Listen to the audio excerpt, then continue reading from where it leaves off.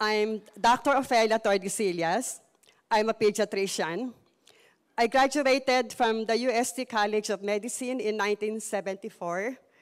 And in 1978, I started my private medical practice.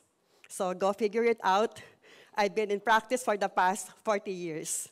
And I am already actually semi-retired. So deciding to join Atomy has not been easy for me.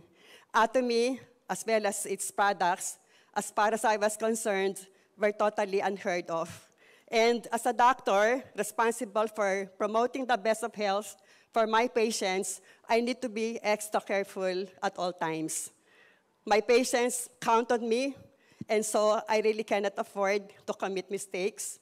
And in medical practice, everything is all about evidence-based medicine, meaning when we make the choice as to which treatment and appropriate and correct and effective should be given to a patient, we have to make a choice of medicines backed up by a strong body of evidence. So these are my apprehensions when I first struggling through the decision of whether to join Atomy or not. Coming back home, I tasked myself to really educate me about Atomy. I watched videos, I reviewed relevant materials, and soon enough, I tried the products to validate the testimony. And it was a pleasant surprise, as my personal experience was really beyond amazing.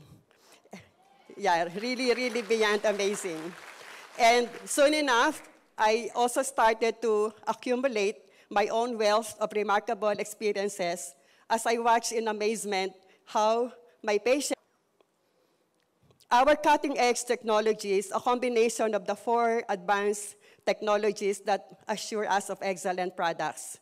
High purification technology, which delivers a precise formula of the purest ingredients.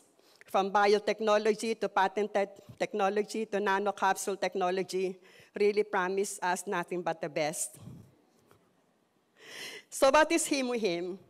HemoHIM is a natural functional health supplement with a specific immune function.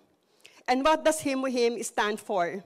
Hemo is short for hemoglobin, H for hematopoiesis, or the process of manufacturing blood, I for immune or immunity, M for modulation, and Him also in Korean means strength.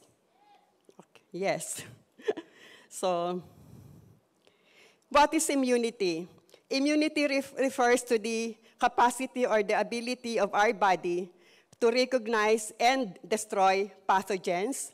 So what are pathogens? Ito yung mga bacteria, viruses, fungi, and all those that can make you sick, that can harm our body. So immunity really is the ability to protect our bodies from harm, the ability to prevent our bodies from getting sick. So why take HemoHIM? All of us need a very strong and healthy immune system. That all of us, we are made up of trillions of cells, individually all of us, made up of trillions of cells. And of the trillions of cells, only 10% are human, 90% are bacteria. So we're only 10% human, 90% bacteria. And at any given time, there is that symbiotic relationship between the good and the bad. Meron silang ecosystem. But there has to be that balance of 80% good, 20% lang dapat ang bad. Ganon. So you can just imagine how our immune system is put to task. Kasi from within lang, ang dami na niyang kalaban eh. Ang dami ng bakterya. So yung pang nasa labas, mas lalong abundant ang bakterya. So yung ating immune system really works non-stop. So we really have to support our system, our immune system, for it to be healthy. So what can harm our immune system? Environmental pollutants, like the exhaust fumes coming from all those thousands of vehicles around us, ultraviolet rays, alcohol, smoking, eating too much protein, eating too much sugar, fatty foods, pesticides in your fruits and vegetables, stress also. So collectively, or if I may add, anything with preservatives, instant food, lahat ng yan, collectively, we call them the free radicals. And if the free radicals are left unchecked, they will lead to oxidative stress or damage of our body. At pag nagkaroon tayo ng oxidative stress, yan ang nagiging sanhi ng premature aging, premature degeneration of our body, not only from the outside but also from within.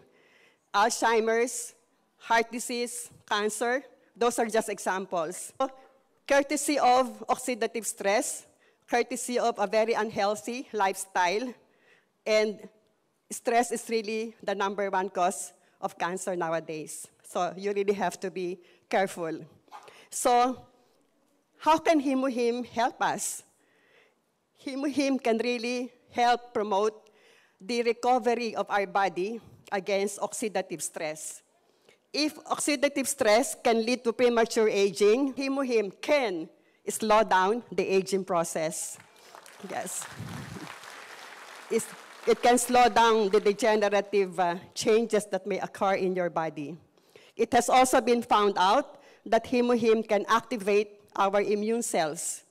Immune cells, the like of your white blood cells, lymphocytes, the natural killer cells, the cytokines, which all play a significant role also, not just in fighting infections, but is also in fighting cancer.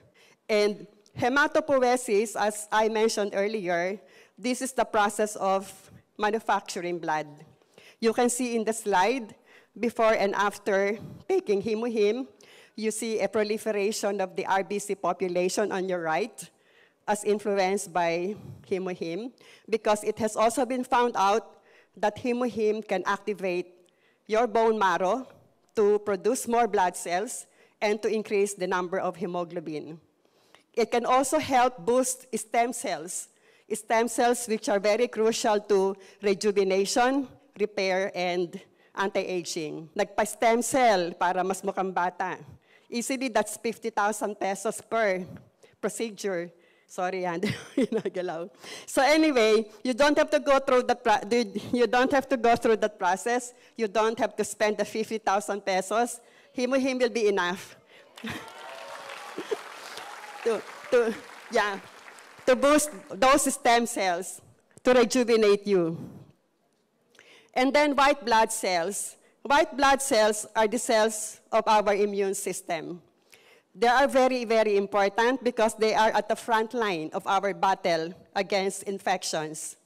When our body gets assaulted by microorganisms, bacteria man yan, or viruses, the WBCs are really at the front line. Para siyang si Pac-Man that eats everything and anything that gets in the way until they explode at maging pus. Diba? Kaya nga pag minsan pagpa-urinalysis ka, WBC or pus cells, mga ganon. So, a patient with low white blood cell count is at great risk of acquiring infections. In the same manner, a cancer patient undergoing chemotherapy, the oncologist really makes sure to monitor the WBC. Because in chemo, you not only kill the cancer cells, but also including the WBC. And once the white blood cell count really goes down, plunges down, the oncologist is forced to stop the chemo, or else he'll be literally killing the patient. So, as shown in this slide, you compare HemoHIM with all the other immunoenhancers, and you see HemoHIM, how really superior it is compared to the other immunoenhancers. Let me share with you the story of my patient. He's 12 years old. He came to me with his mom, of course. Ang complaints, more than a year nang recurrent ang kanyang nose bleeding, and konting magsalita, may shortness of breath. That was April 24, 2017. I requested for a blood count. The reason why meron siyang shortness of breath, kasi anemic talaga siya. Look at his hemoglobin. It's only 9.2. Normal should be at 14 and up. The hematocrit, which is also the same as your hemoglobin, 28 yung kanyang hematocrit as against a normal of 42 and up. The WBC was dangerously low, and that's what really scared me. It was only at 3,400. Normal should be 5,000 to 10,000. The platelet count explains the more than a year recurrent nose bleeding. It's nandun siya sa low normal. The bracket should be 150 to 450. He was only at 164. Kaya siya nagno-nose bleeding. So I was tempted to refer him to the hematologist right then and there. But then I said, I would like to challenge HemoHIM and see if it will work for you. Anyway, you've been through this for more than a year. What's another 2 weeks of trying to observe and monitor? So I placed him on HemoHIM, 2 sachets a day, with instructions to come back after 2 weeks. But he came back more than a month, barely more than a month. And when he came back, 3 weeks na siyang walang nose bleeding, at kahit anong takbo niya, hindi siya hinihingal. And looking closely at his repeat blood count, May 29, the hemoglobin from 9 rose up to 13.9. And I said earlier, the normal is 14. So it's really at 14 na rin, ganon. The hematocrit from 28 rose to 42. The RBC count, well, it was not indicated earlier, but the WBC from 3.4 rose up to 7,900. And the platelet count, unbelievable, 370. The reason why hindi na siya nagbi-bleed, ganon. When I interviewed the mother and son, most recently when JP came over to our center, they invited the mom and dad. That was the only time I realized, sabi nung mom, actually, doktora, 12 days after pa lang, pina-repeat CBC ko na. 12 days after pa lang ng HemoHIM, talagang lahat daw tumaas na. Sabi ko, ba't hindi mo pinakita sa akin yon? But nevertheless, it really underscores the point na it's not hemoglobin, HemoHIM. It's not HemoHIM for nothing. Di ba sabi ko nga kanina, it can help increase the number of hemoglobin. So you can see very clearly in this example, also the WBC and even the platelets. So that has spared that child from too much physical and financial ordeal had I referred him outright to a hematologist. Nothing wrong with doing that, but I'm just so happy that right now, meron na akong ibang option. Kasi before I was introduced to this, wala akong option eh. It would have been easily dismissing the patient, sige, sulat, padala kita sa hematologist. Ngayon, ang dami ko ng options, and it's really making me a lot more fulfilled in my medical practice. Really. So that was the comparison side by side. So HemoHIM is perfect for everybody, from athletes to housewives to workers, to students, to elders. We all need physical strength, especially so for the aging population, because the aging population is more susceptible to a declining immune system.